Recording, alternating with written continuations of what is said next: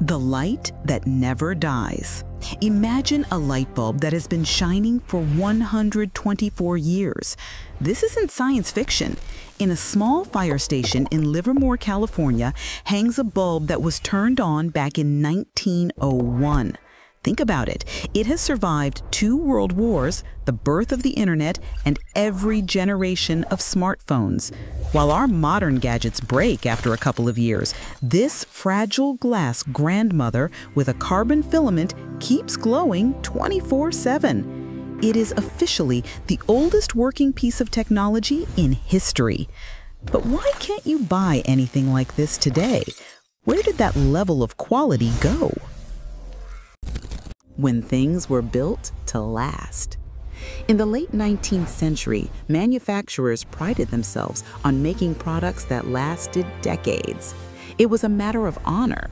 Watches, furniture, clothing, all were built to outlive you and get passed down to your grandchildren. Quality wasn't a luxury, it was survival. Things were expensive. Imagine paying a whole month's salary for 1 pair of boots.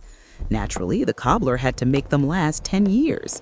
People repaired everything instead of running to the store for a replacement. It was a golden age when buying an item meant buying it for life. The secret plot against us. Everything changed on Christmas 1924. In Geneva, the heads of Philips, Osram, General Electric, and others gathered in secret. They formed a cartel, the Phoebus Cartel, and agreed on something shocking, to make their light bulbs worse on purpose. Their goal was simple: reduce bulb lifespan from 2,500 hours to just 1,000. Any factory that produced bulbs that lasted too long was fined.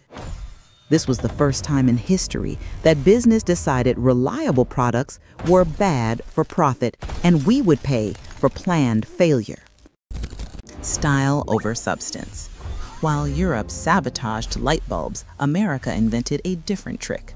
Ford cars lasted forever and sales began to drop. Everyone already had one. So GM executive Alfred Sloan introduced yearly model updates.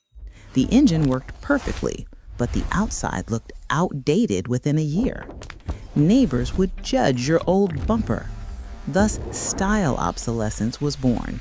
Sloan discovered a psychological weapon.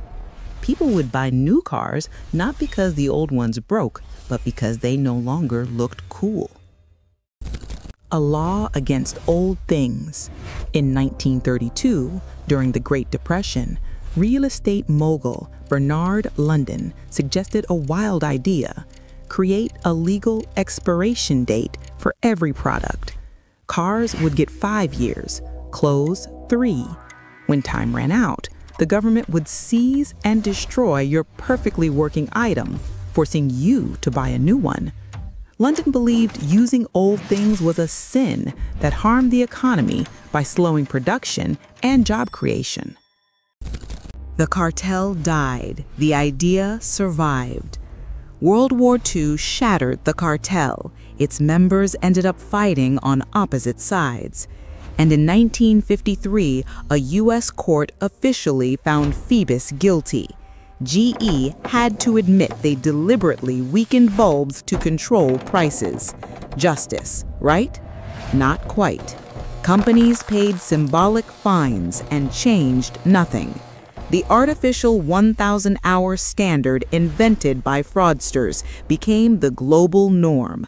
The court case was won, but durable bulbs were lost forever.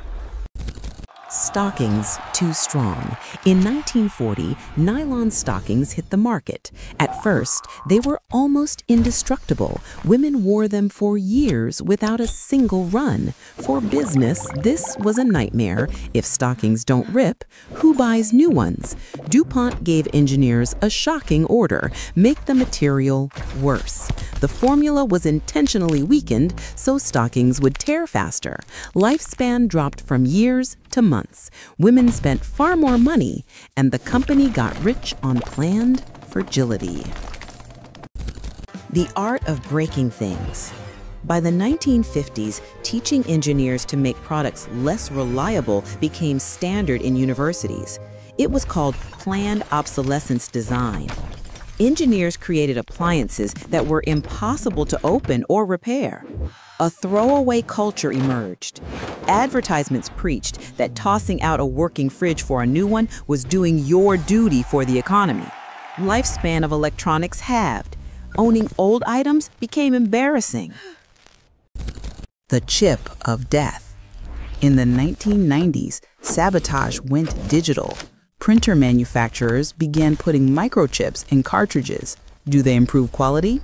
No. These chips simply count printed pages. When the limit is reached, the printer locks itself, even if half the ink is still inside. We're told it's device protection, but in reality, it's a trick to make you throw away a full cartridge and buy a new one. The battery scandal. In 2017, iPhone users noticed something strange. Their phones suddenly became painfully slow.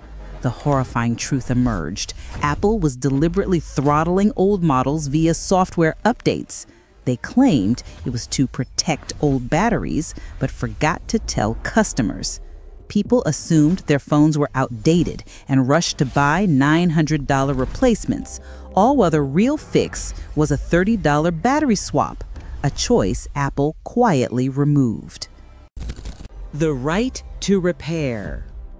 People got tired of being hostages. The rebellion started with farmers. Tractor maker John Deere banned them from repairing their own machines. Breakdown in the field? Pay the official service. In response, farmers began hacking their tractors.